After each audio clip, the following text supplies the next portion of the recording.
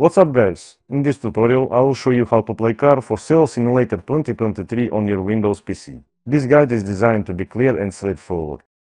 To play Car for Sale Simulator 2023 on your PC, it's necessary to use an Android emulator like LD Player. Click on the first link in the description to navigate to this page. Once there, click on the Download Car for Sale Simulator 2023 on PC button and proceed to download the LD Player Setup installer onto your system. The installation process will be brief, and you can easily follow the installation wizard to install the game into your Windows PC. You can reject any optional offer if you don't want to install it on your PC. Upon completing the installation, the player will automatically launch. Then access your Play Store and verify that you are logged in with your Google account.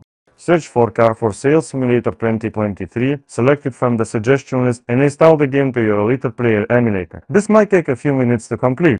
Once the game is installed, we launch it and we can enjoy Car for Sale Simulator 2023 in our PC. We can also configure the keyboard controls and many other options. I hope this helped you out. Leave a comment if you have any questions, and see you in the next one.